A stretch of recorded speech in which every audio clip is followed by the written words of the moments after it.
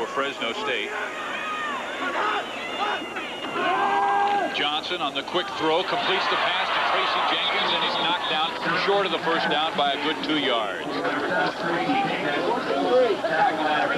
Well, if you're Tracy Jenkins, you got to run a pattern that's going to get you 10 yards. Quarterback's going to deliver it that time right on the button, but he's got to be downfield. You don't want to run an 8-yard pattern when you need 10. On the draw, Myron Jones hauls would-be tacklers all the way up to the 24-yard line, so gets about 9 yards back. Snyder, who is a draft choice of the Chicago Bears, in that 51-10 defeat. Payne is going to go down for a loss. And who was there? Is that Ron Cox again? Certainly did. He turned him to the outside. Brett Payne, the transfer from Air Force, was a dead duck after that. He had to give up too much ground in that backfield. As you look at Jim Sweeney, he's been very inspirational this week. He said you got to be good.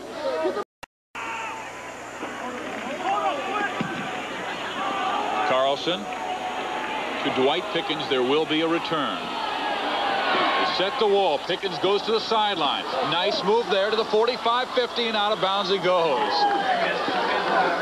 Fresno State has had some great return artists in the time. Andre Alexander, Stephen Baker, Dwight Pickens is just another in that line. Very late flag. This one appears to be against Fresno State. Number 44, Devon Edwards. Good block here as he turns the corner.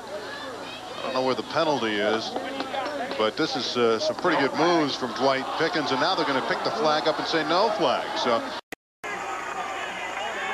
Kelvin Means to the left, and the handoff to Craver. First down, 35-yard line to the 32.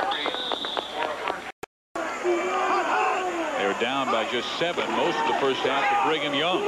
Here's Demetrius Brown, and he's cut down by a moment. The pair had their best game last week against Cal State Fullerton that they've had in their career. Payne, magnificent game as a blocker, and Brown running the football. Fumble on the play and a loose ball, and it looks like it's the Bulldogs. Yes, it is. Again, coming away from the center, Kirk Johnson lost the football, laying it on the ground at the 40-yard line, and the Bulldogs with their second big turnover recovery of the day. Zach Ricks made the recovery. This is 11. Barsotti will go to Lewis again. Finds the big hole, 35-yard line, 33, and he's pushed back there. Utah State wanted to deny Fresno State the running game and say, hey, Bulldogs beat us in the air. Jim Sweeney says, okay, if you stop us once, I have so much confidence in the running game, I don't think you're going to stop us. I'll put it back on the ground. And Tim Lewis hits the hole so quickly. You know, he may not be the fastest of the Bulldogs, but I don't know that anyone gets to the hole any quicker. Eric Martin in the game is the slot back to that left side, and this is Barsotti. Long drop, passes the football for the first down to the 25-yard line. Stephen Shelley at the 25. Oh, this one's much shorter. From 21 yards out. Steve Loop pushes it through and gives Fresno State a 13-7 lead with 5 minutes and 36 seconds remaining in the second quarter. Brown will be in the I formation with Payne the fullback. Brown gets the call, forget it. No gain, maybe a loss. Zach Ricks again. Boy, he has played a strong game. Well, you're only as good as your front wall blocking, and right now the offensive thrust in that front wall not holding off that Fresno State defensive front wall. This time he was in the right defensive end spot, and here he comes again, but he'll pick up the offensive back, and Johnson scrambling.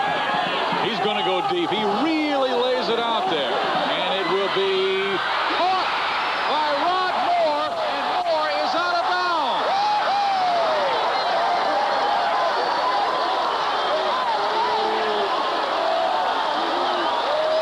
Marquez Pope almost was able to pick it off. It tipped off his fingertips and right into the hands of Rod Moore. Better to be lucky than good. Marquez Pope playing center field right there for the apparent interception. Misjudged it. It sailed over his outstretched hands right into this guy. Rod Moore said, hey, I'll take it. And second and goal. Payne fumbles it. And Fresno State gets it. And it's Zach Ricks with his second fumble recovery of the game.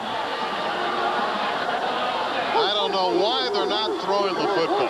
That's beyond me. Zach Ricks, he's got to be loving it. The freshman having a Hall of Fame game, but I don't understand that. And Craver now goes out wide right. So one lone setback is Myron Jones. And they throw to Shelley. He has the first down. Gets a good block from Hughes, and Shelley's still on his feet. He has an angle off the left side, and Stephen Shelley is to the 10-yard line. What a block by Aaron Craver. I mean to tell you, I haven't seen every down and every play this year by the Bulldogs. And credit Stephen Shelley with a very fine run after the catch.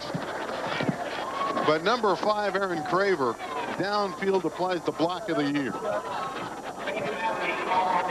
There'll be a face mask penalty tacked on. And was he out of bounds? No, it's pretty close. Just barely. Watch 5. Can we see it? Let's see if we're going to be able to see it in our screen, in our picture. Here he comes. There it is. There, a body went. That's the block of the decade. That's the one that shakes all the bones in your body. Well, maybe not the decade. I got carried away. Probably the year. Well, after a slow start, Mark Barsotti has really heated up. Barsotti will call him out, and he will give the football to Myron Jones, and Myron will go in untouched for his second touchdown of the afternoon. Out of that power set, Myron Jones able to turn the corner with ease. Did the offensive line wipe him out here? Everybody's going to tumble on the blue side. Everybody gets blocked, and Myron able to stretch it out and turn the corner and walk in easily. Now, but it is gorgeous here in the Wasatch Mountains. Johnson in trouble from Ron Cox, and down he goes, and a flag goes down as well. So that will be second sack of the Ron Cox hour.